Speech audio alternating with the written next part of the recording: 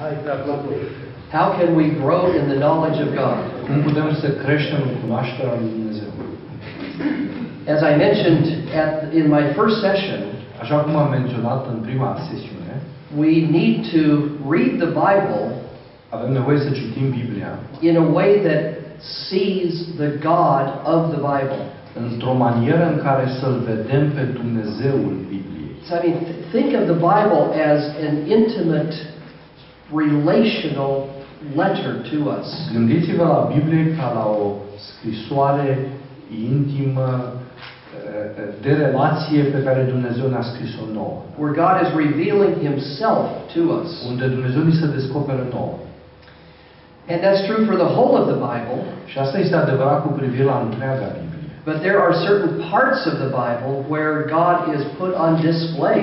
Dar sunt anume părți ale Scripturii unde Dumnezeu se manifestă pe sine. And one of those places is the second half of Isaiah. Un astfel de loc este cea de-a doua parte a cărții Isaia. Isaiah 40 to the end of the book Isaia de la capitolul 40 până la sfârșitul cărții. is rich in glorious teachings about God. Este bogată în învățătură cu privire la Dumnezeu. So I would encourage all of us to meditate slowly, read prayerfully those chapters. De aceea vă încurajez pe toți să citiți cu grijă, încet, să meditați asupra acestor părți. And be ready to be humbled. Și să fiți gata să vă lăsați smeriți. It is God who is great, not us. E Dumnezeu cel care este măreț, nu suntem noi. But we are made great as we know Him. Dar noi suntem făcuți măreți în măsura în care îl cunoaștem pe El. So some good books to read. Câteva cărți bune pentru a fi citite. J.I. Packer's Knowing God. Vă recomand o carte a lui J. Packer, Cunoașterea lui Dumnezeu. Is excellent. Este excelent, o avem și în limba română. A.W. Tozer. Cealaltă carte este a lui Tozer. The Knowledge of the Holy. Cunoașterea celui preasfânt. Is very good. E o altă carte foarte bună. That's the book God used in my life to redirect me. Asta este o carte pe care Dumnezeu a folosit-o în viața mea să dea direcție nouă.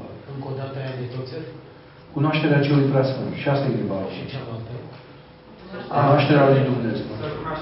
Să-L cunoaștem pe Dumnezeu.